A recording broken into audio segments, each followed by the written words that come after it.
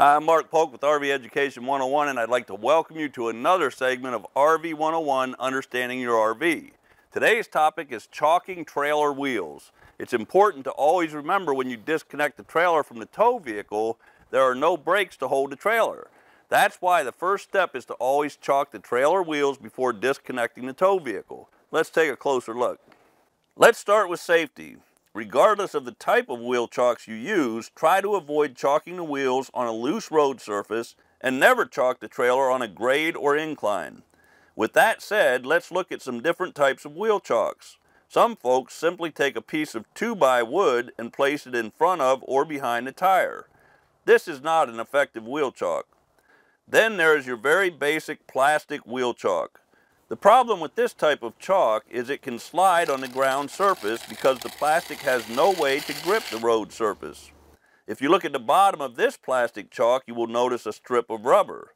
The rubber is used to give the plastic chock better traction and attempt to avoid slipping or moving. Next, you have chocks that are incorporated into the wheel blocks. These are nice chocks, and if used properly will do a good job securing the trailer from moving.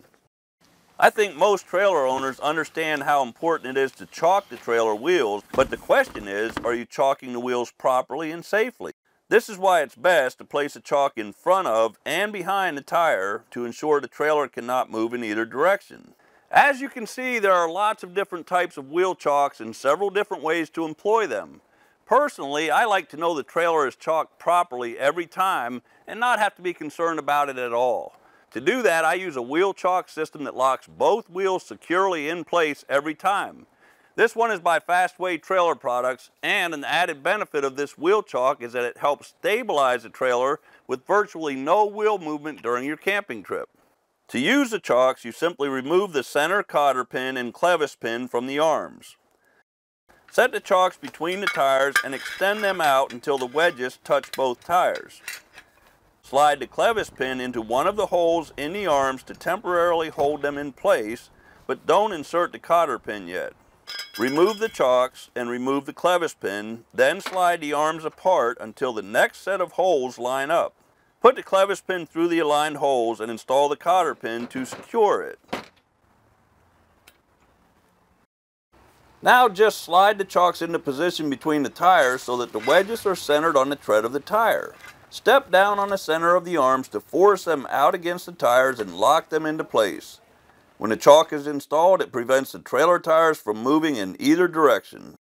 To remove the chocks, grasp the handle firmly in the middle and pull upward. To lock the chock, step the chock into place tightly between the wheels. Place the padlock through one of the empty holes in the center of the arms or through one of the lock holes in the wedges just above the scissor arms. The lock is to be used as a theft deterrent. The lock will not guarantee the chocks cannot be stolen. If used correctly, these chocks will ensure the trailer tires are secured every time. And as I mentioned earlier, they help stabilize the trailer from moving too. There are lots of types of wheel chocks on the market.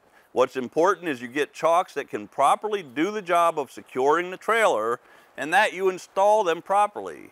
Oh, and don't forget, remove the wheel chocks prior to towing the trailer. Happy camping.